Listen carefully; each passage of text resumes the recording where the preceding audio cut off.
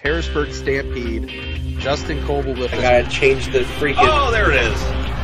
Basically, they were playing Major League with a real game, yeah. Oh, shit, there's the Hattie. Welcome to episode 85 of the Not On Our Sports Podcast. My name is Jason. I'm David. And this is the home of sports talk for the average Joe. Let's give a big thanks to Harrisburg Stampede head coach Bernie Nowatarski for joining us last episode. He was pretty ecstatic to hear that it had a good response. And his exact words were fan-fucking-tastic. That was a great interview. If you have not checked it out, you're doing yourself a disservice. You need to go back and check it out and give it a good listen to. Every interaction we've had with the Stampede thus far has just been fantastic, and it's been more than fantastic. It's been fan-fucking-tastic, actually. Absolutely. But I think every interaction just sells me more on the team and the process of the team. Well, not just that. It's like from the top down, it's all about community. It's about community. It's about family. It's about absolutely. It's the best thing from the top down. It's about the community. It's about the family from the top down. It's not just one person with one view, and that's the way it is. It's everybody from the top down has the same exact view on everything, which sells it, and which sells it easily. Family, community, boom, there it is. It's awesome. Yeah. No, dude, that was a great interview. I mean, just the fact that we had somebody who played in the NFL, who played in the USFL, and all that, just talking to him in general was a great experience. Just the same thing with Jay, a great talk. It was. Big thank you for him coming on. Yeah, definitely. Bernie was a good dude, and I look forward to sharing a beverage with him post game sometime. Or a hug. Or a hug. So fun story. Let's already deviate here a little bit. Why not? Fun story. Back in was it 2021? Actually, I think it might have been this week in 2021 or 2022. I went out to Bojangles in Reading to meet up with some people from the Breaking Kayfabe with Bowdrin and Barry Facebook group, one of them being Barry himself.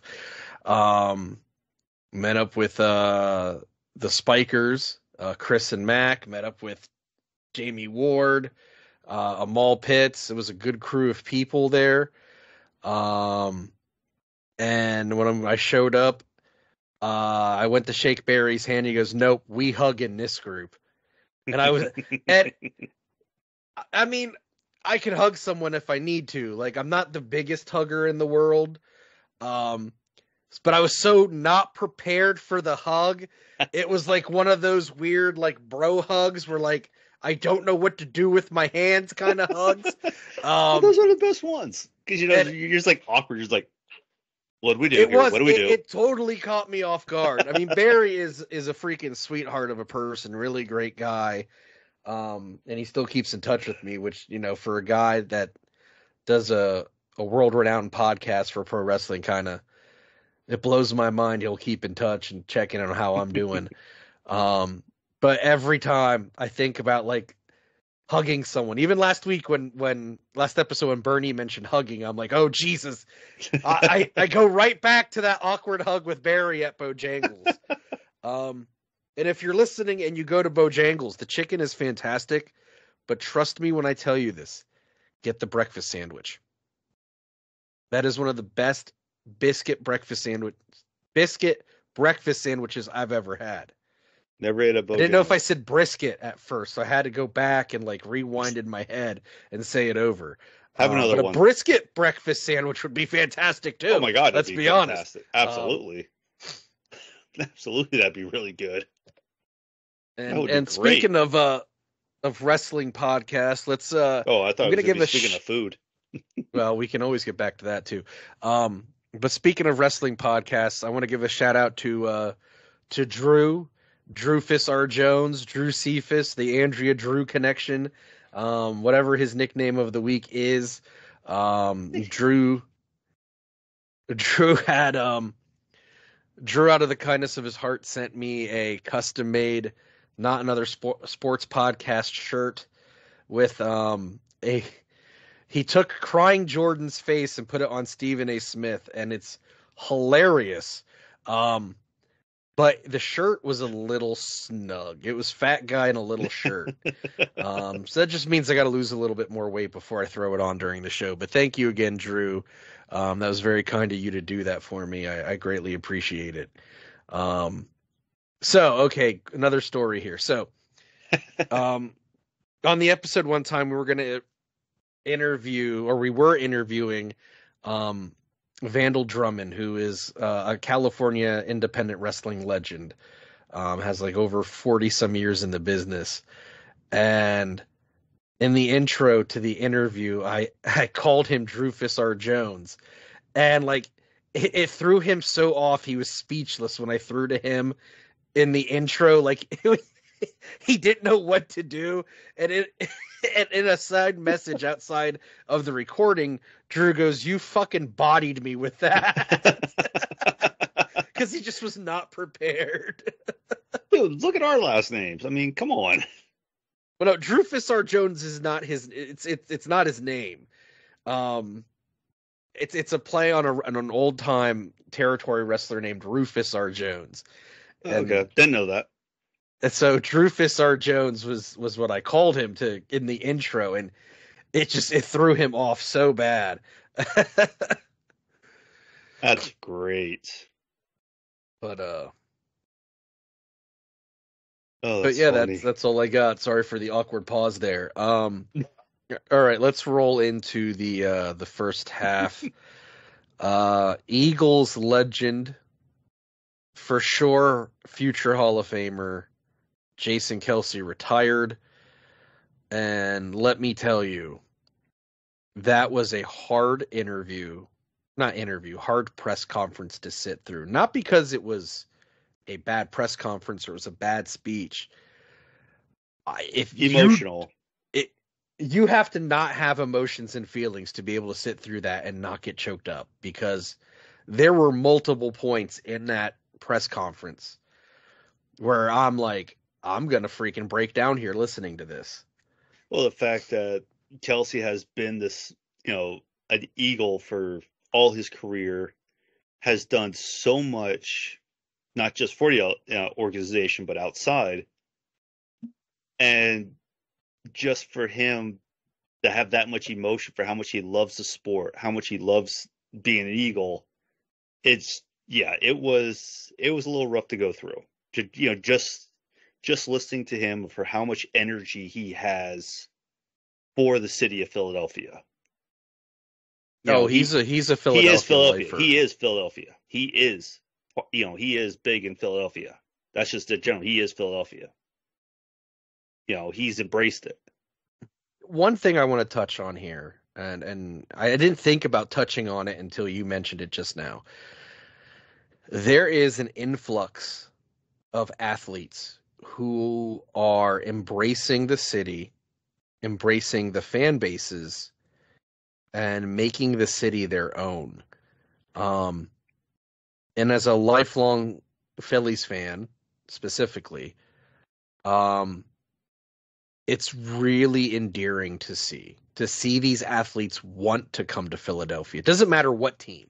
There are athletes that want to come to Philadelphia, that want to play in Philadelphia, that want to play in front of these fans, these die-hard, knowledgeable, passionate sports fans. Philadelphia is one of those cities where they embrace more than anything you hear from not just athletes, but coaches even, on how hard it is to play in any type of Philadelphia venue, for how hard it is to play because of the fans, on how much the fan base embraces it, just to go balls to the walls. Well, and I think go and ahead. the fact that, well, I say coaches even because Flyers coach, he, you know, from if I remember right, one of the interviews he had, after they played in Game 7 of the '04 Finals, he said, "I want to, if I could play for Philly, if I remember right. I could be wrong, but if I remember right." So that just says how much people want to, Since play. since you mentioned the Flyers, didn't their current coach get tossed the other night? Yeah, Torts got tossed. It was great. I love it. I mean, honestly, I think he's one of the best coaches the Flyers could have right now, just because of his attitude, his emotion, his just the way he is. He's just, and the fact that not just I hear some fans, a lot of fans love him, but not just that, but the the organization is behind him just for this because they said they'll pay his fines. Any fines he'd get, they said that the team would, they'll pay the fines just because of how passionate this coach, John Torella is. He is great for what he is with the Flyers. He shows that emotion. He's again a coach, not just a player, but a coach that embraces Philly. Right. The attitude, the emotion, the grit, that what Philadelphia is. And the same thing as what Kelce did. I mean, just with what he did throughout his career. Well, here's the thing that I think. One, Philadelphia sports fans have for far too long been misunderstood. And we might be making this more about Philadelphia sports fans than Jason Kelce, and that might just be how this topic goes. That's what it is. But we've been misunderstood. We've been maligned. We've been vilified for decades now. And I think the sports world is waking up to the reality of what Philadelphia sports fans are. We're passionate. We're knowledgeable. We support hardworking athletes. We don't want prima donnas. We don't want players who think they're too good.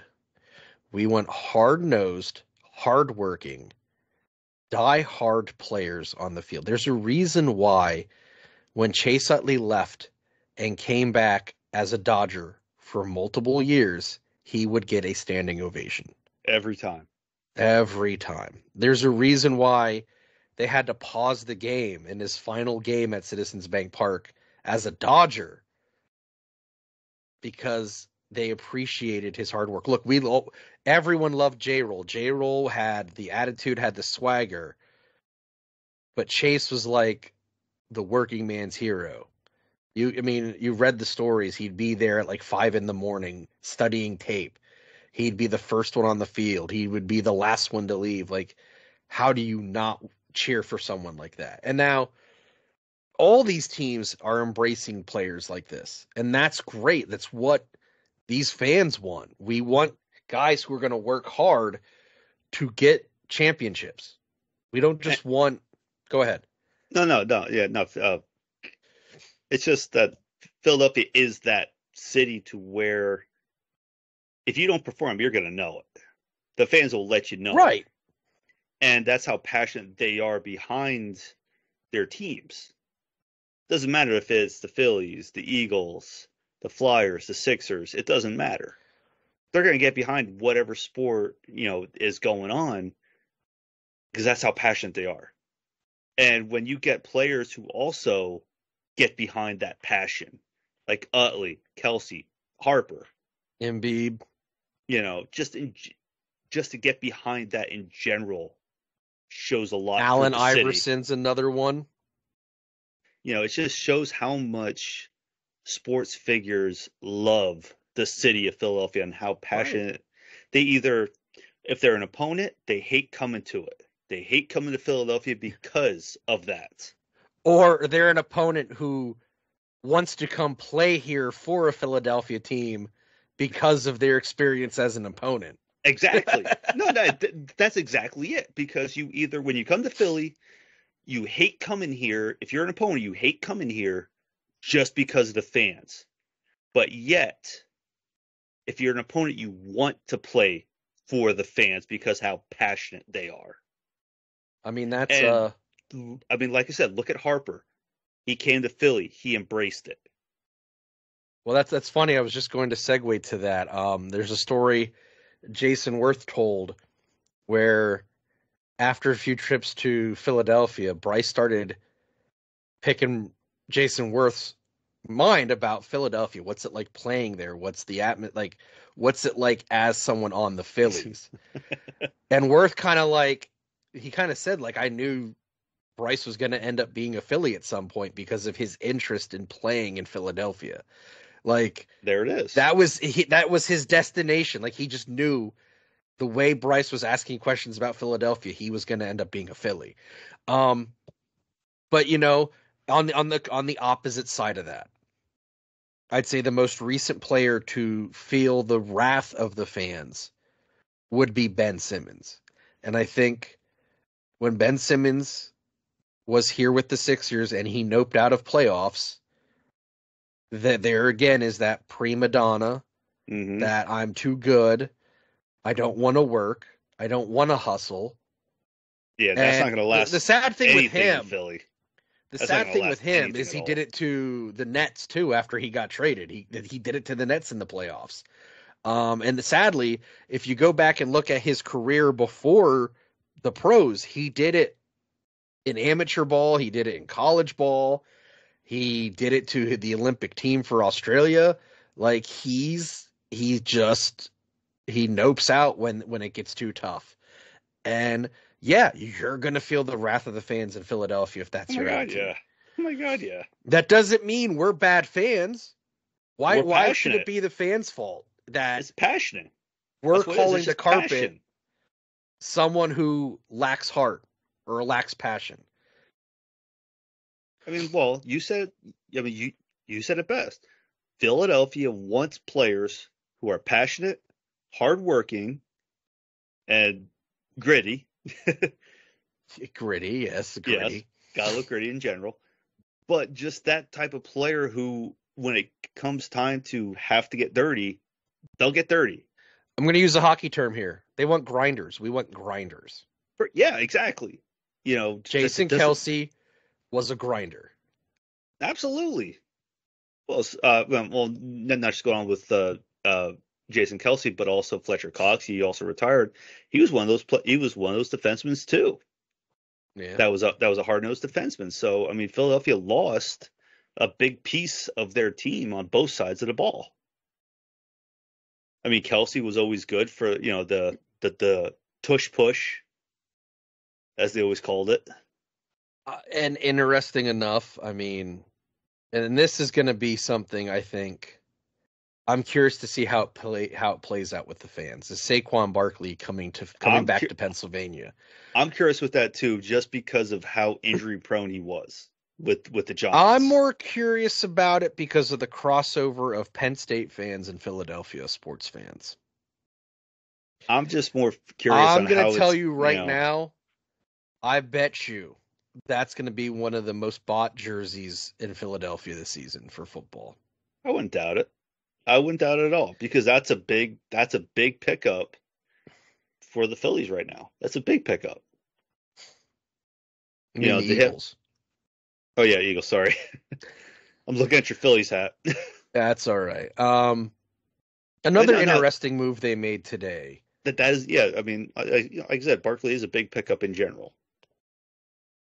And it's kind of deviating here from Philadelphia. I mean, it is Philadelphia related because the Eagles did get him, but I find it really interesting. The Steelers had reassured Kenny Picket when they were courting Russell Wilson that they were still behind Kenny Picket.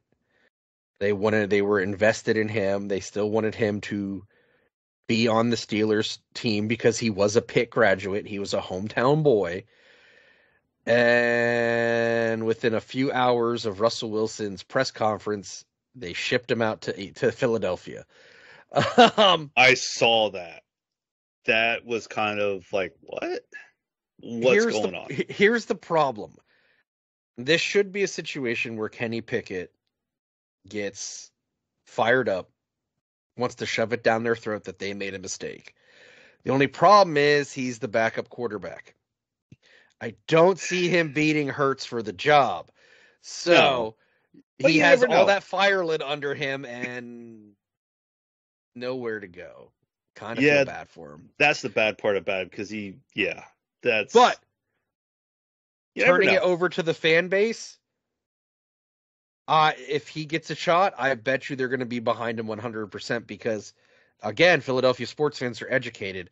They're going to know 100% exactly why he got traded and the bullshit that happened to him in Pittsburgh where, oh, we're behind you. You're our guy.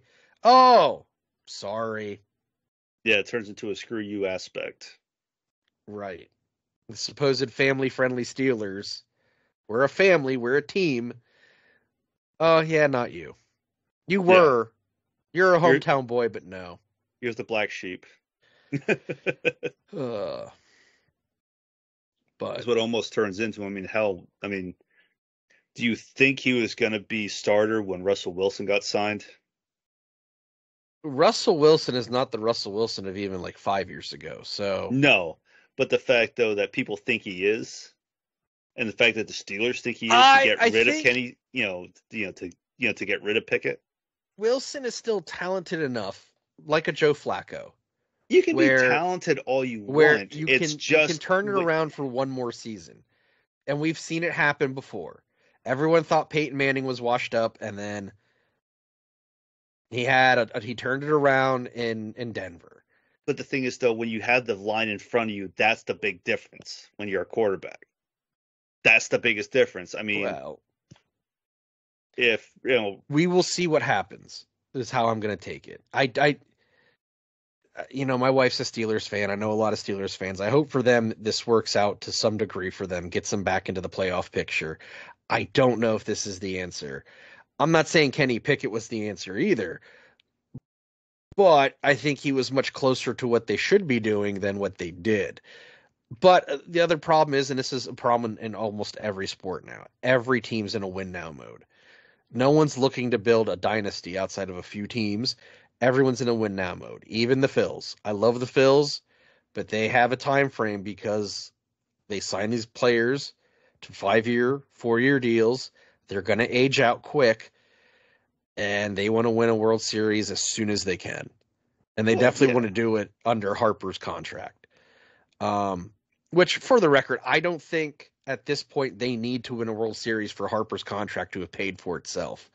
I think he has delivered more than his share since that contract. And he came to a city with the goal of having a team built around him, not him being the team. He wanted to be a part of a team that could go into the playoffs. And they did exactly that. They picked up the right kind of free agents. They brought up the right players from the farm system to where everyone's complimenting each other on the field and at the plate. And that's why, I'm not saying they're going to the World Series. I'm never going to be that optimistic. I was that optimistic one season, and they proved me right.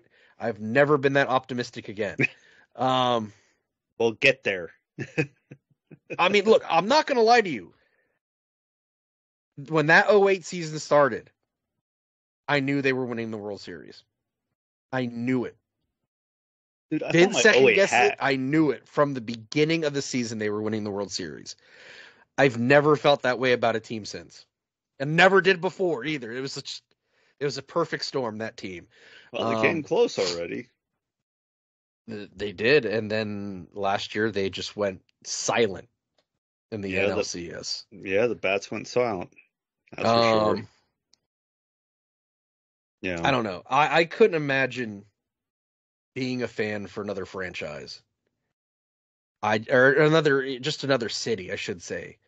The only sports I follow outside of Philadelphia is the Niners. That's about it. Other than that, I'm Flyers, Phillies, all the way through. And I've been a Niners fan since I was, Well, I know quite a few Niners fans from the same era of when they discovered the Niners. And how could you not? Like, I'm not going to, But also, I'm an Eagles fan. That's like basically my second team. If they're on, I'm rooting for them. It's one of those types of things. Yeah, I mean, fantasy football killed me having a favorite team. But do other players I like? Absolutely. And Jason Kelce was a player I liked watching. Just like, watching all those Steelers games over the years with Jamie, I loved Polamalu because Polamalu's a player who could have worked in Philadelphia. And the fans would have loved him because he was, again, hardworking. He was passionate. Mm-hmm. And that's a scary motherfucker on the field. Yeah. Clip of him just leaping over everyone. Well, the fact that he had the perfect timing just to do that. He had the perfect timing just to do that leap. Get, it's ridiculous in his timing. Did you ever hear Pat McAfee's story about coming back to... So Pat McAfee's from Pittsburgh. Grew up a Steelers fan. He got drafted by the Colts. That's where he was a kicker for, right? So the Colts are playing the Steelers in Pittsburgh. It's his homecoming game. He's playing in front of his family in where he went to games as a fan, playing against his favorite team. Like it was the best night of his life, right? And they were going to do a trick play where he was going to be able to run the ball in and score the touchdown, right? And he's like, I got this. And then he's like, wait a minute. They don't put Polamalu on special teams. Why is Polamalu out here? Last minute, what was supposed to be a trick play turned into a kick. And because Polamalu was on there. He's like, I don't want to die. Pretty much. Probably made the right choice on that one. I mean, good Lord. But it's a great story.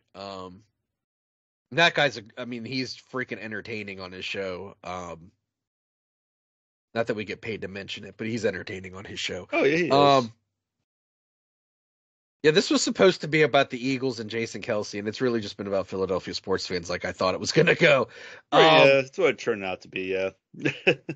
I would say his retirement speech, just to round it out here before we wrap it up, his retirement speech, I would put on par with Mike Schmidt's. It was obviously emotional. Much longer than Mike Schmidt's, but the emotion was, I would say, equal to Mike Schmidt's. The emotion was there. The emotion of how much he loves the sport, and not just the sport, but the city of Philadelphia. The story of him and Travis was that got to me hard. Whew. So yeah, it's probably better we talked about Philadelphia sports fans, because just talking about parts of his speech over here are already getting me like, oh God, I'm gonna cry. So yeah, we better just leave it where it is. Yeah, he was a great player. I mean, he's a funny guy. I mean, just all the cherry stuff he's done. Just all I know is he can down a beer in seconds. That's all from all the videos I've seen. He's gonna have a Funko Pop made of him, and not an official Eagles one, just one of him in a beanie, shirtless, celebrating his brother. I still love the video of when he found the Nacho Libre mask at the Super Bowl party when the Chiefs won. You mean a Lucha Libre mask? Nacho Libre is a movie. Lucha Libre is the style of wrestling. You know what I mean. Either way, still hilarious. Well, I think that's the end of the first period, or the first half. Yeah, let's go to first half. Yeah, let's do that. So, all right, that'd be the end of it, and we'll be right back.